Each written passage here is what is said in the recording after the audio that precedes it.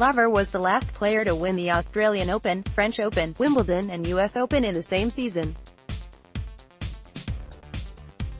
The Australian accomplished the feat twice in his career, with the most recent occurring 50 years ago. And as the golden anniversary of Laver's memorable year is now upon us, the 80-year-old has predicted if any of the current crop are able to replicate the honor.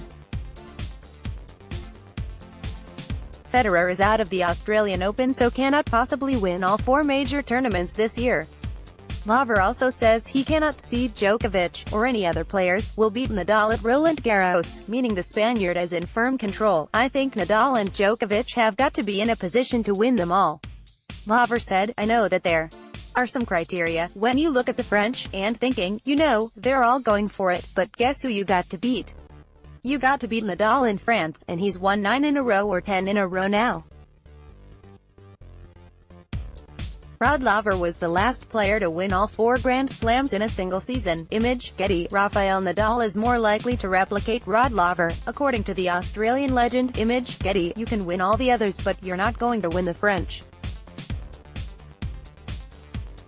That's some of the things that happen in this world now. When Laver won all 4 Grand Slam titles in the same year, it was only the second season of the Open era.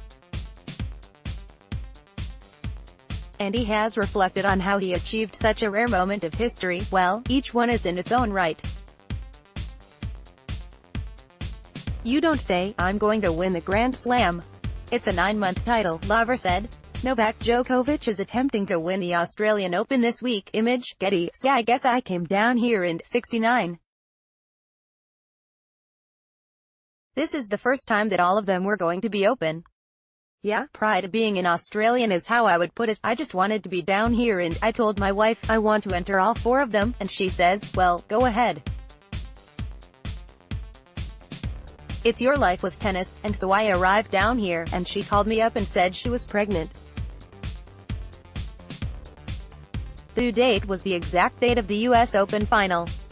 Roger Federer was dumped out of the season-opening Grand Slam by Stefanos Tsitsipas. Image, Getty. It may be a thing that was everything was on my side to make this happen.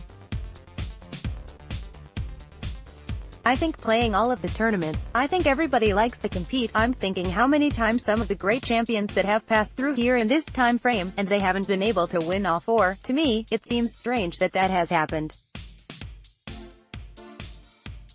You don't own his title. But for some reason, I know Djokovic got close. He had 3 legs in, but not in the same year but in a row.